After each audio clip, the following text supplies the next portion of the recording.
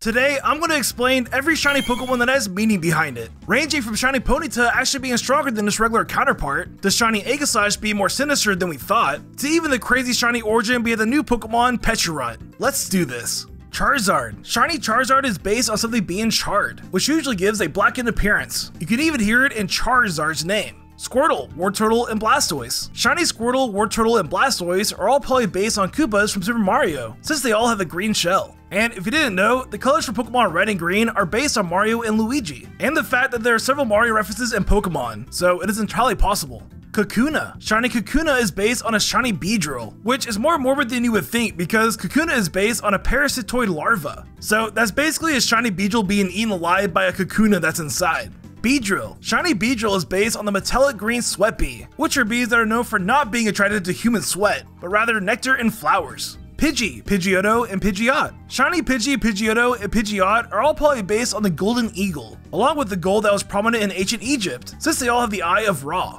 Pikachu. Shiny Pikachu could very well be gold because it is the mascot of Pokemon. Raichu. Shiny Alolan Raichu is based on a surfer dude who has gotten a tan. And along with that, it is probably based on pancakes with maple syrup on them, since the in-game lore says that it evolves by eating pancakes. Sandshrew and Sandslash. Shiny Alolan Sandshrew and Sandslash are based on a flipped iceberg, since the bottom looks a lot more blue. Ninetales. Shiny Ninetales plays more into the spiritual form of the Kitsune, since it has a grayish purplish hue. And if you didn't know, the Kitsune is a nine-tailed fox in Japanese folklore. Jigglypuff and Wigglytuff. Shiny Jigglypuff and Wigglytuff are probably based on Jigglypuff in the anime, because in the anime, Jigglypuff has green eyes instead of blue, which basically means this entire time that Jigglypuff has been a shiny. Paris. Shiny Paris is based on a red lobster, since it's basically a lobster with a parasitic mushroom on his back. So I wonder if the original Pokemon was a water type. Maybe we'll see a regional form in the future. Venomoth. Shiny Venomoth might be based on the original Venomoth from the Red and Blue Player's Guide, where it was originally blue.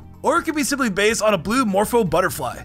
Machoke and Machamp. Shiny Machoke and Machamp have to be based on the Hulk, because just look at them, they're green and very muscular. And before we continue with the rest of the shiny Pokemon, this video is sponsored by Persona 3 Reload. Yo, Far6XD here, your friendly Galarklar from Kepler 6 who was captured by a random 10-year-old. Persona 3 Reload has changed my life, because it's the captivating reimagining of the pivotal game of the Persona series. Not only has it been faithfully rebuilt from the ground up with cutting-edge graphics and modernized quality of life features, but it also has a signature stylish UI. Just look at it. Oh, hey XD, I didn't know you were real now. But anyways, that sounds pretty dang awesome. Too bad I've never actually played the Persona series before, where I would totally play it. Heck yeah, this is the real XD in the flesh right here. And that's no issue at all, because Persona 3 Reload is the perfect place to jump into the franchise and Galark yourself out. You can explore the darker side of the real modern world where the boundary between the ordinary and the supernatural blur. Most games take place in a fantasy-like science fiction world, but for Persona 3 Reload, it is placed in an alternate universe within our modern day, creating a recognizable and relatable experience. Okay, you sold me, and it looks like it's a turn-based game just like Pokemon. Heck yeah, watch this, I'm doing this devastating combo on this fierce opponent. This game is definitely a 10 out of 10 Clarisex, even on a Gobglargan day. What's a Gobglargan? You know what, I don't even want to know. But anyways, this game is available on the Xbox Series X and S, Xbox One, Windows, Steam, PlayStation 5, and even on the PlayStation 4. It launches on February 2nd, 2024, and you can pre-order it right now using the link down below. So yeah, get it today. And with that said, let's get back into the video. Victory Bell. Shiny Victory Bell is based on a pitcher plant when seen under an ultraviolet light, since as you can see, the lips on the plant turn purple. Ponyta and Rapidash. Shiny Ponyta and Rapidash are probably based on the increasing temperature of fire, with the order being red, yellow, white, and blue being the hottest, which means that Shiny Ponyta is hotter than Shiny Rapidash and both of their normal counterparts. Slowbro. Shiny Slowbro may be based on the toxic Shelter emits to make it stronger, or even the colors of Shelter itself in both its normal and shiny forms. Doduo and Dodrio. Shiny Doduo and Dodrio are a pun on the kiwi bird they are based on, since the kiwi fruit is green. Gengar. Shiny Mega Gengar is based on the white ghost you see in pop culture, and could even be a reference to the White Hand in Lavender Town. Voltorb and Electrode. Shiny Voltorb and Electrode are definitely based on the Great Ball, since they are literally living Pokeballs. As for their Hisuian forms, they are based on either the Hisuian Ultra Ball or the Heavy Ball, since they are living Apricorns. Execute. Shiny Execute are probably based on Golden Nuggets, especially with this NPC in the Alola region who gives you nuggets after defeating his Shiny Execute, the biggest troll in all of Pokemon.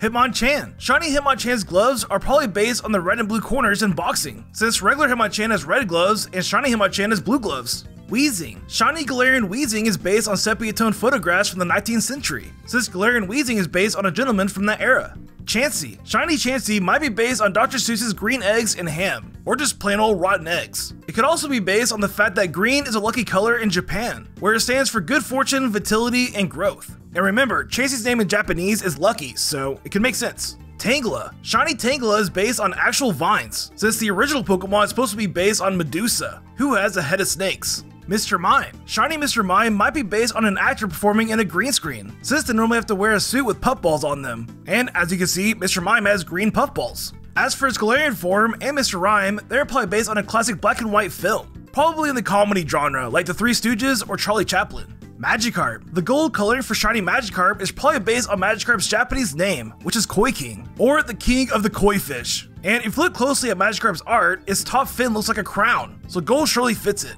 Gyarados. Shiny Gyarados is based on how shiny Pokemon came into existence, since its red coloring is based on a Magikarp being forcefully evolved by Team Rocket's harmful radio waves, retaining its original red coloring. Ditto. Shiny Ditto is based on the colors of shiny Mew, since they are connected in some way, with the theory that Ditto is a failed clone of Mew. Or it could be based on how water is fluid and can take on several forms. Kabutops. Shiny Kabutops could be a hint to it being an ancestor of Scyther, since they are both green and have blades on their arms. Articuno, Zapdos, and Moltres. Shiny Galarian Articuno, Zapdos, and Moltres are based on their Ketonian counterparts, which is pretty cool. Dragonite. Shiny Dragonite could be based on the movie Peace Dragon, but this might be a stretch. It could just be based on a regular green dragon. Mewtwo. Shiny Mewtwo is based on aliens and pop culture, where they are depicted as green. Mew. Shiny Mew may be based on the fact that all blue-eyed humans share a single common ancestor, where this random person had a mutation in their eye coloring that caused it to be blue, which relates to Mew being the ancestor of all Pokemon, and that is based on mutation in itself.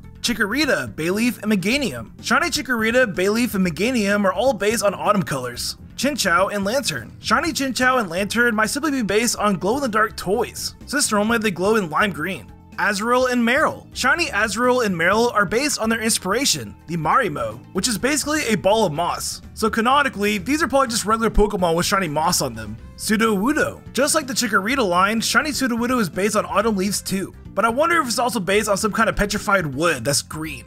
Umbreon. Shiny Umbreon is probably based on the saying once in a blue moon, which aligns to how rare shiny Pokemon are, and of course Umbreon being related to the moon. Steelix. Shiny Steelix is based on gold, which of course is a rare metal, just like shiny Pokemon. Slugma. Shiny Slugma is based on cooled magma, which turns a metallic silver when hardened, which means that canonically, shiny Slugma are Slugma that stopped moving, since their Dexentry state that they will cool and harden if they do so they are basically living statues. Donphan. Shiny Donphan is based on a muddy tire when off-roading, so these Pokemon in particular are probably very dirty. Lugia. Shiny Lugia's pink coloring is probably a reference to his psychic typing, so that it makes more sense that it's not a water type. It could also be based on the Palace of Ryujin, which was said to be red and white, just like shiny Lugia. And if you didn't know, Ryujin is a mythological dragon that Lugia is based on. Ho-Oh. Shiny Ho-Oh is based on the game's Pokemon Gold and Silver, since it has both gold and silver feathers. Torchic. Shiny Torchic is yellow to look more like a baby chicken, and that's basically it. Lotad. Shiny Lotad is based on how bulrush plants turn brown. And if you didn't know, these plants are commonly found near rivers and lakes. Spoink. Shiny Spoink is based on an unknown Pokemon, or at the very least a very rare Clamperl, because its Dexentry states that it gets its pearl from Clamperl, but there are no Clamperl that have a gray pearl. So I wonder where it gets its pearl from. Spinda. Because Spinda is known to be very dizzy, its shiny colors are probably based on vomit green. So basically this Pokemon vomit all over itself, which is pretty gross. Zangoose and Seviper. Shiny Zangoose and Seviper are based on scars caused by each other, because you can see that Seviper has red marks on his body while Zangoose has red claws, and Zangoose has blue marks on his body while Seviper has a blue tail, which is pretty cool because it plays it to their rivalry.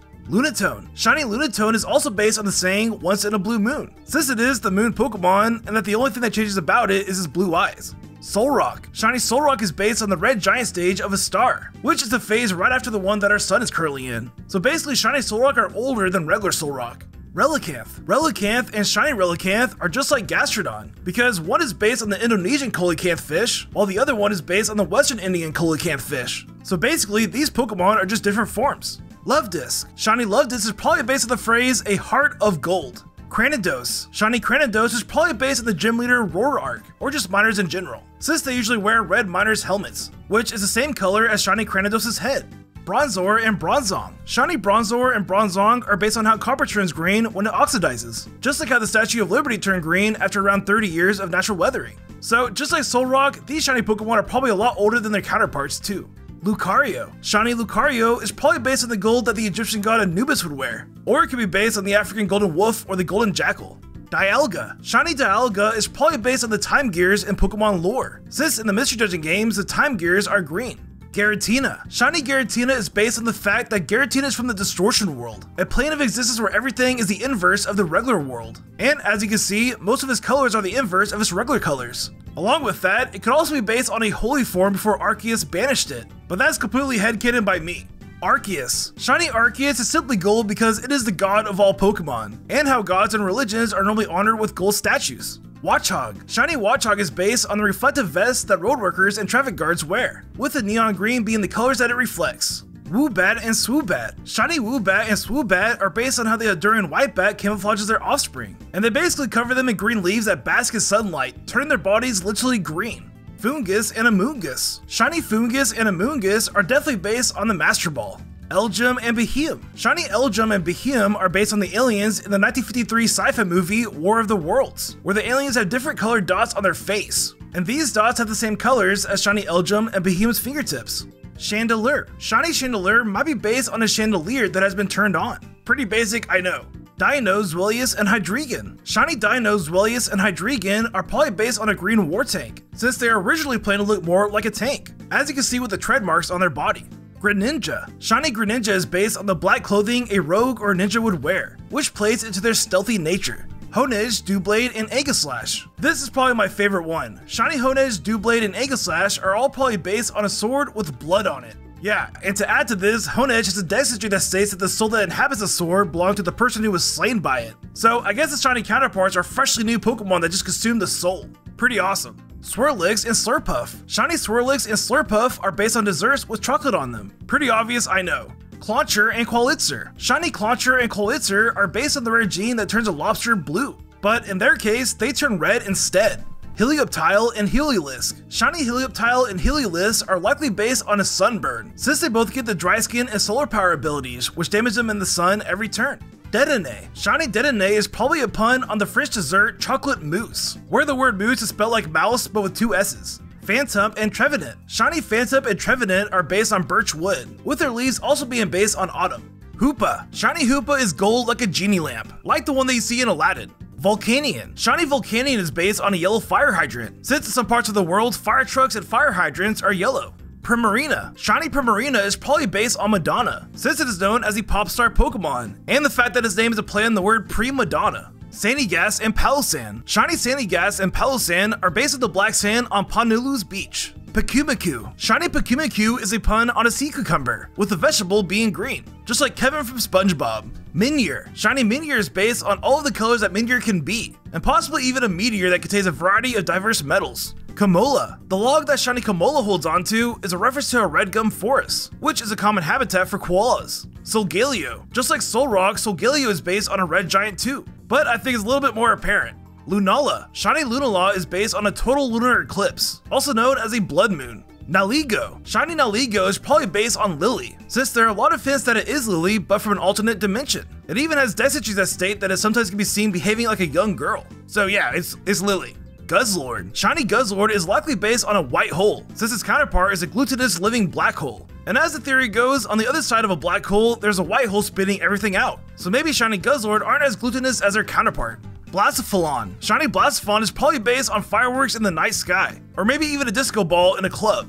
Reboot and Cinderace. Shiny Reboot and Cinderace probably represent the away team jersey in sports, since typically home jerseys are dark while the away jerseys are light. Squavit. Shiny Squavit is based on the endangered Eurasian red squirrel, which of course is extremely rare. Rookidee. Rookidee is based on a bird called the Eurasian tit, while its shiny is based on the Japanese tit. No, not that Japanese tit, but the bird tit. Wooloo and Dubwool. Shiny Wooloo and Dubwool are based on the term a black sheep, which fits for the shiny force because they're out of the ordinary. Applin, Flapple, and Appleton. Shiny Applin, Flapple, and Appleton are definitely based on the green Granny Smith apple, and probably the classic green dragon depicted in medieval times. Cramorant. This one is my second favorite because shiny Cramorant is based on the hilarious news story stating that a new orange exotic looking bird was spotted. But it was later found out that this orange exotic bird was just a regular old seagull that fell into some curry sauce, which is just hilarious. So basically, every shiny Cramorant is just a regular Cramorant but covered in sauce. Toxtricity. Shiny Toxtricity could be based on the Beatles wearing pink for one of their album covers, since it's based on either John Lennon or George Harrison, but this could be a stretch. Berserker. Berserker is based on the cats that Thor gave to Freya in Norse mythology, with their names being Honey and Amber. So regular Berserker is probably based on Amber, since it has amber colored eyes, while a shiny form is probably based on Honey, since it has a honey colored beard. Alcremie. Shiny Alcremie could be a reference to the Beauty and the Beast song where they say, "Be our guest, try the great stuff," when serving dessert.